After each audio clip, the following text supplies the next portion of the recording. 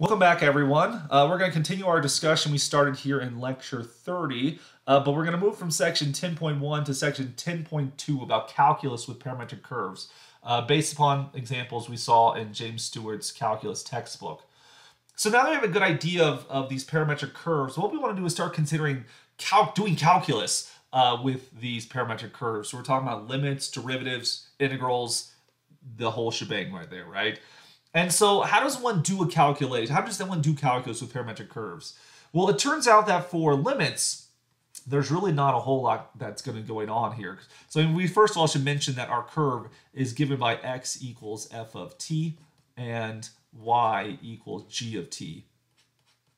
These are going to be our parametric equations. So calculation of limits is going to be basically the exact same thing we saw in calculus 1. We can calculate the limit of x as t approaches a, some value. We can calculate the limit of y as t approaches b or something like that, right? We can calculate these limits of the function.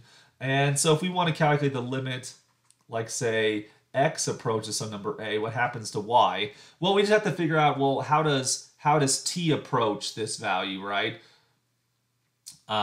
And so, I mean, this is just going to be a slight sleight of hand here. You have to switch over. Well, we don't want to describe it in terms of x. So let's say that we have to compute the limit x.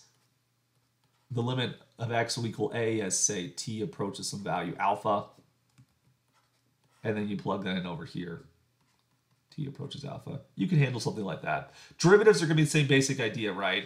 We can calculate the derivative of x with respect to t, the derivative of y with respect to t by the usual derivative rules.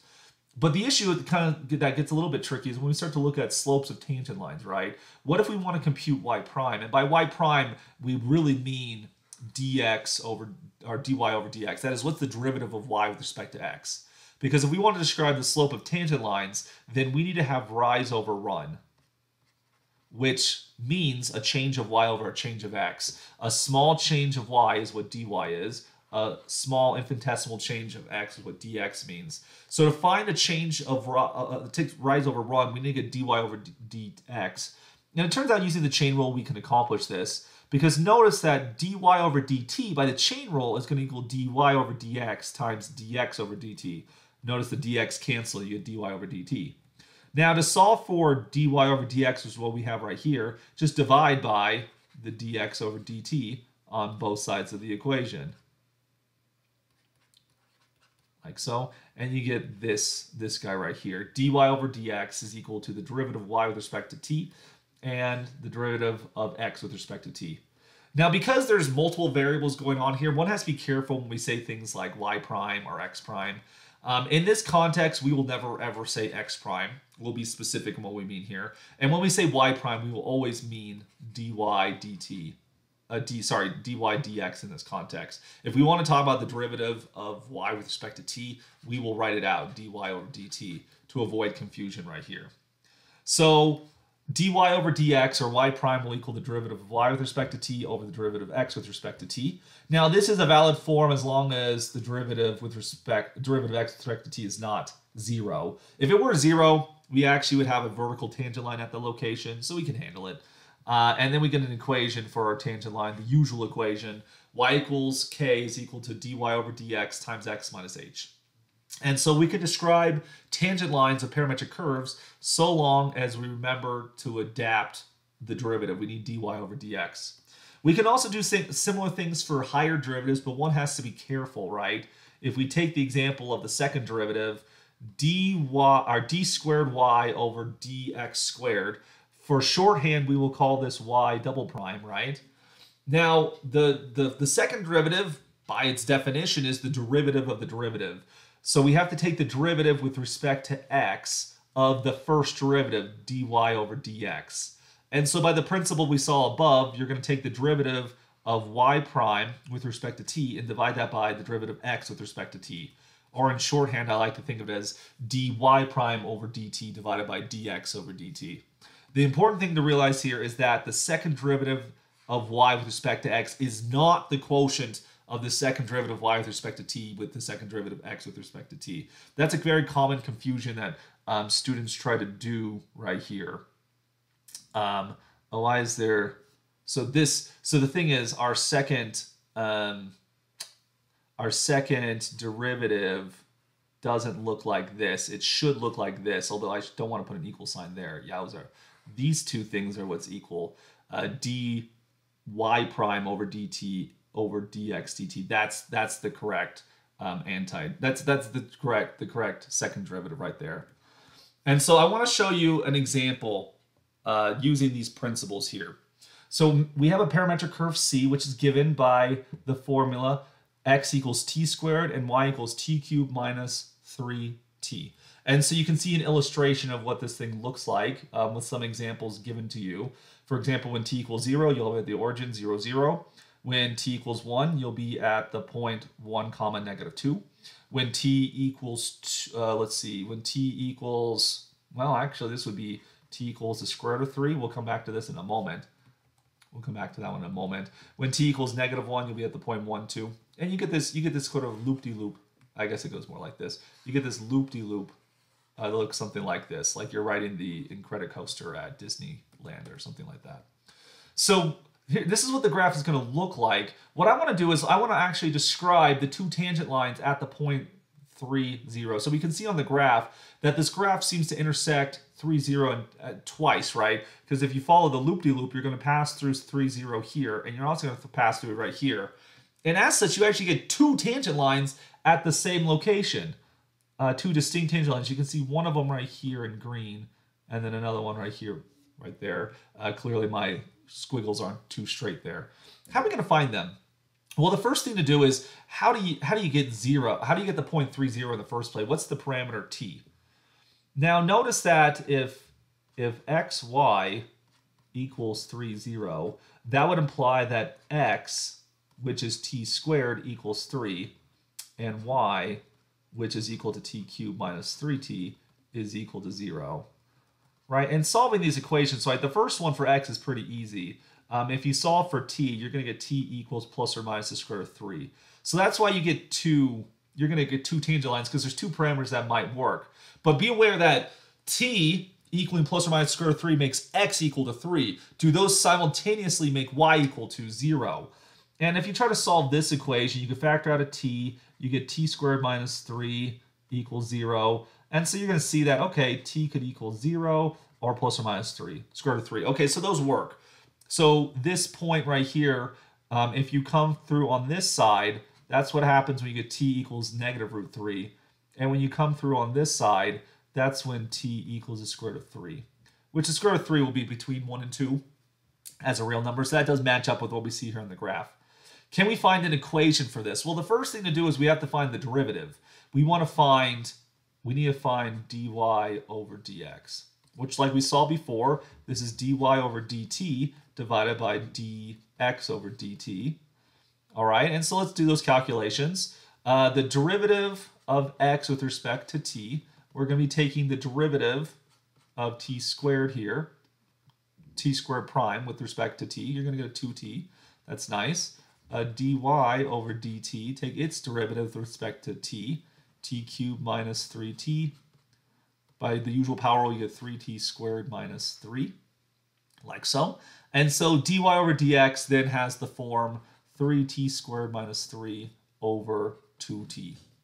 And so that is our first derivative right here, which if you want to, you can factor out some of the coefficients. You get 3 halves, and this will sit above t squared minus 1 over t. And so we're interested in what is the derivative, what's the slope of the tangent line when t, so if we evaluate this thing, when t equals plus or minus the square root of 3. Let's evaluate this here, t equals plus or minus the square root of 3.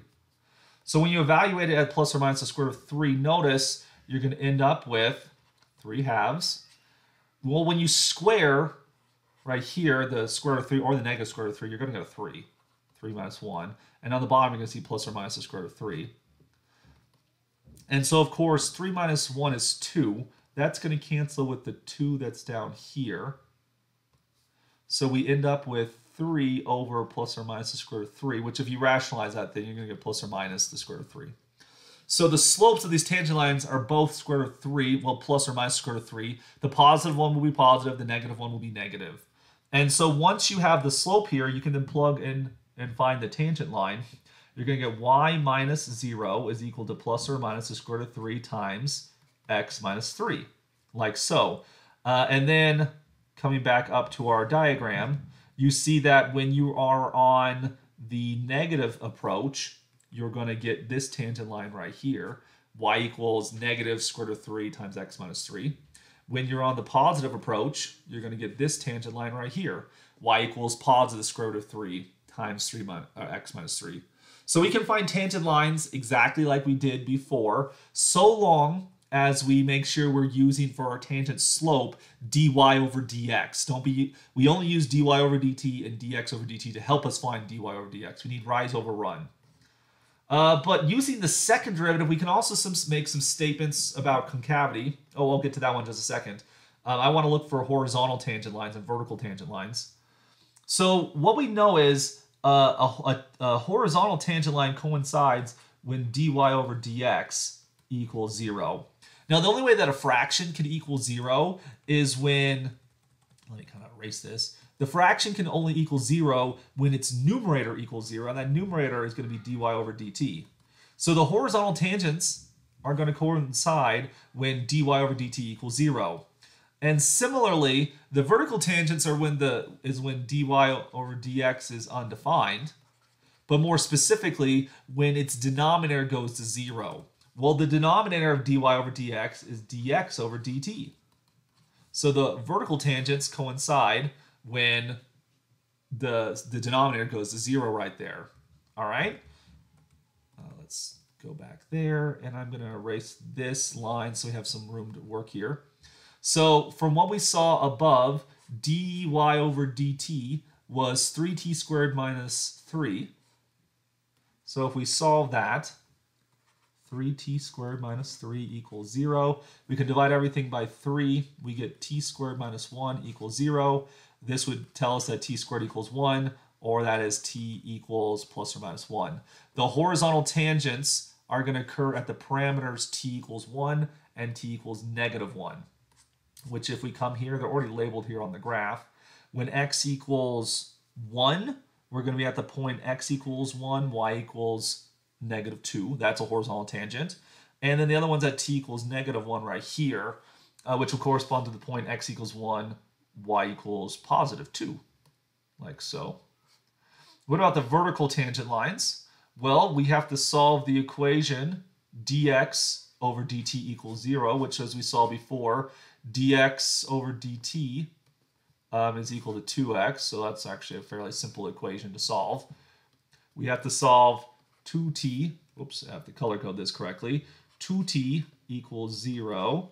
Well, that implies that t equals 0. So you'll have a vertical tangent when the parameter is equal to 0. So coming up over here, we see that there's a vertical tangent right here when t equals 0. That'll be when x equals 0 and y equals 0. And we found this coordinates by plugging into the parametric equations. So we can find and identify tangent lines using this notion of tangent lines we did before, but we just have to kind of change a little bit how we handle the derivative. All right, now let's get to this notion of concavity. Concavity, when is the curve concave up and when is it concave down? Well, it's concave upward when the second derivative, d squared y over dx squared, is positive. It'll be concave downward when the second derivative d squared y over dx squared is negative. So what we have to first do is actually compute the second derivative. So what we saw earlier, y prime from the above discussion, we had 3/2 times t squared minus 1 over t. For the sake of simplicity, I'm going to write this as 3/2 times t minus t to the negative 1. Preparing now for a derivative, if we compute dy prime over dt, this is going to be 3/2 comma 1 plus t to the negative 2. Which if we want to write this back as a fraction, we can do that. But I think, do I want to? Can we just leave it alone for right now? Yeah, I mean, now let's take care of this thing. We get 3/2 times 1 plus 1 over t squared. We can we can well, we want to write this thing as a t squared over t squared, like so. And so then we end up with, for our dy prime dt, we're going to get 3 times t squared plus 1, and this sits above 2t squared.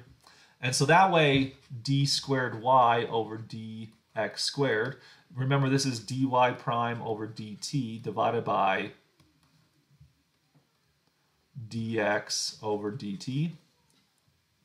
And so we record what we had before, 3 times t squared plus 1 over 2t squared divided by dx dt, which remember that was before just a 2t. And so we're going to get that the second derivative, or the so-called y double prime, this is equal to 3 times t squared plus 1 over 4t cubed, like so. And so we want to determine when is this thing positive, when is this thing negative. Well, some things to notice. 3 is positive. You probably already knew that. 4 is positive. You might be confused on that one. Just kidding there. T squared plus 1 is always positive. For any real number, t squared will always be greater than equal to 0. If you add 1, it's always going to be greater than equal to 1. Therefore, it's greater than equal to 0. So you're always going to get a positive here, here, and here. The only one in suspect here is t cubed. When is t cubed greater than 0? Well, taking the cube root, that'll be when t is positive, right? And so we see right here that the second derivative will be positive exactly when the parameter is positive, and the second derivative will be negative exactly when the parameter t is negative. Coming back up to our picture, we get this right here. How we want to interpret this is that when you have a negative parameter, right? When you have a negative parameter, your curve is over here. So just look at I guess the direction actually is going like this. But if you look at just that blue card, notice the graph in that location is concave downward, just like we saw with the second derivative. And if we look at the portion which corresponds to the positive parameter, this half of the graph, this actually does form a concave upward curve. And so using the second derivative, d squared y over dx squared, aka y double prime, we can still determine things like concavity. When is it concave up? When is it concave down? So all the principles of curve sketching that we've learned in the past apply to parametric curves. We just have to make sure that when we talk about derivatives, by y prime we mean dy over dx. This will describe tangent lines. This will describe monotonicity. And by y double prime we mean exactly d squared y over dx squared. This will describe concavity. And so one can actually use these principles to describe curves in as variables of times, or we can think of two-dimensional motion can be described as long as we make sure we're using the correct derivatives here.